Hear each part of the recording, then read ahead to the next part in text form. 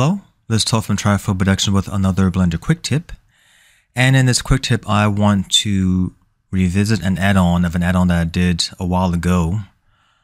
It's the Real Snow add-on. It's free. Back then it was just an intro, but this is more in-depth, so to speak. And the add-on seems to work with every version of Blender from 2.8, all the 2.8 series, the 2.9 series, the 3.0 series. I don't know about 4.0, but for those ones I just mentioned, it seems to work quite well, actually, which is surprising. Usually add-ons don't do that, but this one actually does. And I'll leave the link for it to download below this video so you can download yourselves. And the download process is a little bit different. It's from a GitHub site. I know the developer, I don't know why they took down their site, but it's on GitHub now. And the download process is still just the same. Once you've opened up this site, click on Code, the green button. From the drop-down menu, click on Download Zip. And once you've downloaded that zip onto your system, just go to Edit, Preferences. Make sure you're on Add-ons. Click on Install. Navigate to where you've downloaded it onto your computer. Click on Install Add-on. And let me type in Snow. And you put a check in the box in this version 1.1. Like I said, this works for 2.8 series, 2.9 series, and 3.0 series just fine. And it's on the right-hand side of the UI of Blender, which is the toolbar. And it's right there. You can adjust the coverage and the height. These are the parameters that are available in the toolbar, but you have other parameters on this side, but I'm not going to deal with those right now. I just deal with this. And the process is still just the same in terms of installing snow. That's why it's so easy to use. Just click on Add Snow. And add snow to the top of any model. It could be Suzanne, any model you import into Blender, which is surprising. But let's see how it looks in the GPU, which is cycles. Now, it renders out in cycles and in Eevee, but obviously cycles is better. So I'm going to change our viewport render engine to cycles. Change this to GPU.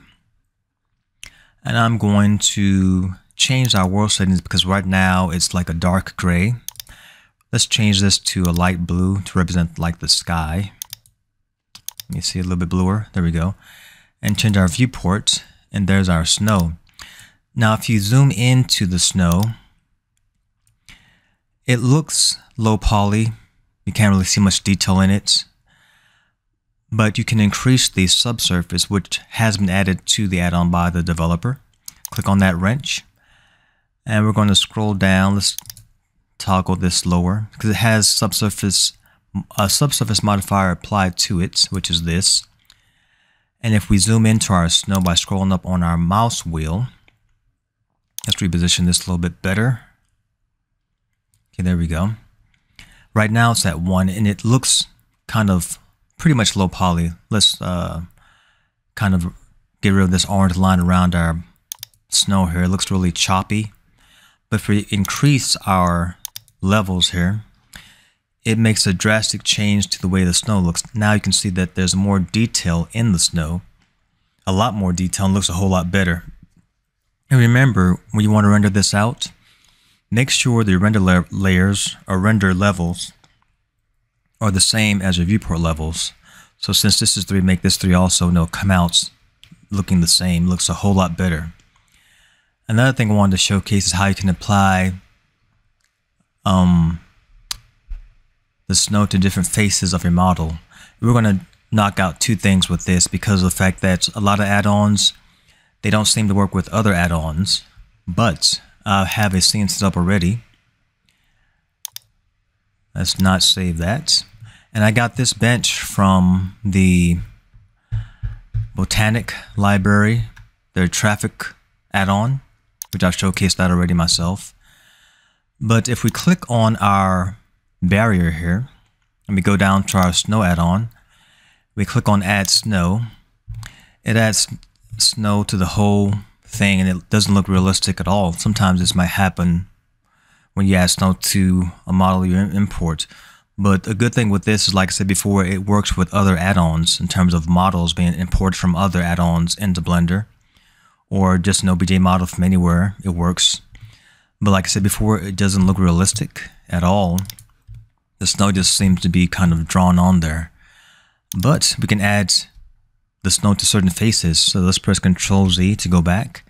And to use the selected faces option with their model selected, click on Tab on your keyboard to go into edit mode.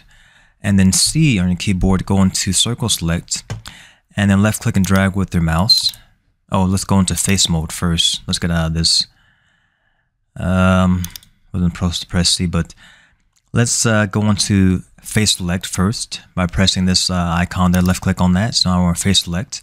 Then press C and left click and drag over the surface where you want the snow to appear. And then right click to get out of that circle select mode. Press tab on your keyboard again and click on selected faces and then add snow. And now it's added snow to the faces that we have selected and it looks more realistic. So yeah, those are the parts that I wanted to showcase with the Real Snow add-on. Once again, it's a free add-on. Works great, works in all versions of a lot of versions of Blender, which is impressive, and it's easy to use. So that's today's Blender quick tip.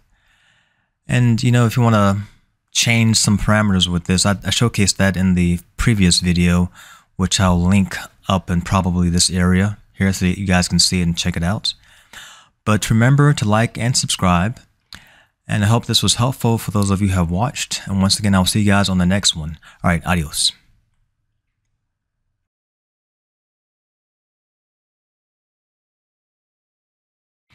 And the installation process and the download process is a little bit different. It's a GitHub on a GitHub.